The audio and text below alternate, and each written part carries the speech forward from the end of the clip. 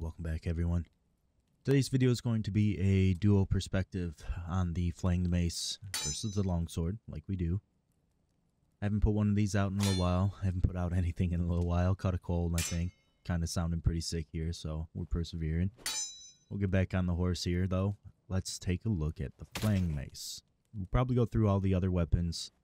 Probably the Morningstar next, since we did them at the same time as this one, but we'll go through all the weapons. I think the two perspectives is actually really beneficial. It helps. It really helps seeing how your weapon lines up in different positions against the people attacking you.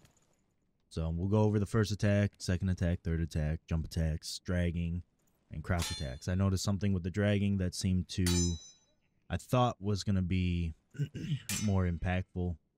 But what it really turns out to be, I think, is just the fact that the Flanged Mace doesn't seem to have a physical hitbox from about halfway down. You know, the physical hitbox on the weapon seems to be about the upper third, actually, which is kind of wonky. It lends to taking damage when you're too close to the Flanged Mace, right? Which, man, I've done a lot. I've been like, oh, I'll just push into him and catch the lower half of the weapon. No, don't do that. Bad. Dishonor. Be a good longsword, bro, and properly space. Alright, you need to make sure that you're aiming high enough to catch the upper 1/3. Or you need to be spaced far enough back so that when it's reaching forward, you're catching that upper 1/3. Alright. Which was a little surprising, but it's no worries. It is what it is. I thought it was desync at first. It's not desync at all. It's just no physicalized hitbox on the lower half of the weapon, which is just fine. You can see the first hit there, which was very consistent, super easy. Jump attacks, you can aim very high up. You can react to them pretty well now with desync changes that they added, or the fix they added in Hotfix 31. You can, on the attacker side, manipulate it pretty well because of how long the lingering hitbox is. So in an actual combat scenario, don't be surprised if a gamer is going to reach around that longsword, but you can aim just straight up very easily above their head while they're jumping, and you can react to it as well, which is nice. The second attack, insanely consistent, as you know.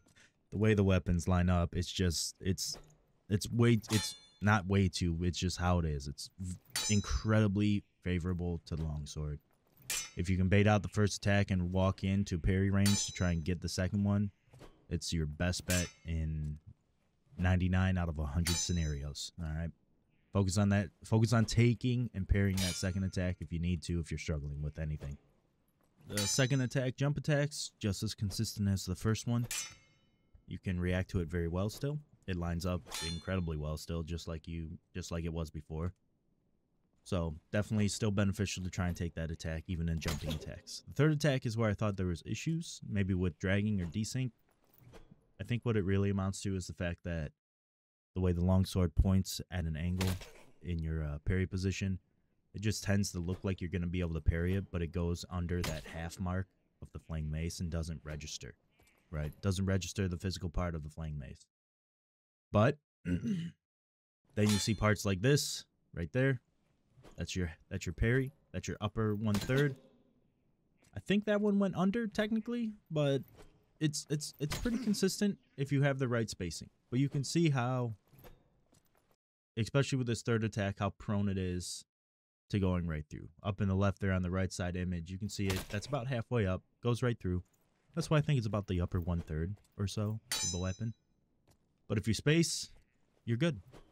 Spacing's key. Per usual with the longsword, spacing's key.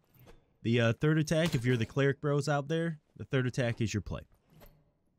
If you're worried about getting parried, aim low, go crouch attacks, drag around right to left with your two attacks, try and catch arms, and then when you get to your third attack on the chain, hit him with a jump attack, barrel stuff him. You'll win the trade. You have a faster recovery, so you'll be able to deal damage, get back into a blocking position to try and block the thrust from the longsword bro if they start trading. If they're a parry gremlin anyways, you're just going to outskill them with drags, okay? But your third attack is your best chance of getting through longsword from Flanged Mace. And for longsword bros, it's your biggest weakness, is trying to parry that third attack. So if you miss the first two and you see the third coming out, maybe trade. Maybe trade a poke, maybe trade a little DPS trade, and go from there.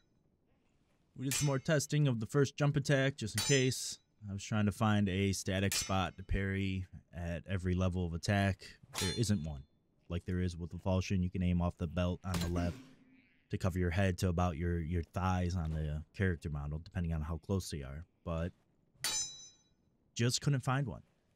So here we were testing dragging, first attack, still consistent for parrying, aiming in a certain spot, reacting to it as well.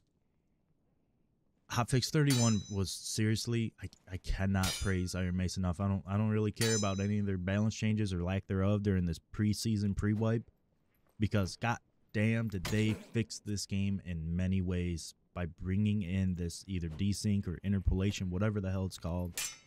It was an amazing fix. So they still get another pass for a couple more patches from me. But you can see here the third attack, the value of it with jump attacks, it works pretty well. We got it around it very often. And it's your best chance. It's your best chance. Clerics, you need body stuff. Just body stuff. Hit them with the jump attacks, with your third attack more than anything else. The crouch attacks, you can see here, pretty wonky, you would think. But because of the vertical nature of the mace, you end up catching the longsword in a lot of different places off your screen, and you have no idea that it's happening. Crouch attacks, not very good unless you're dragging as well.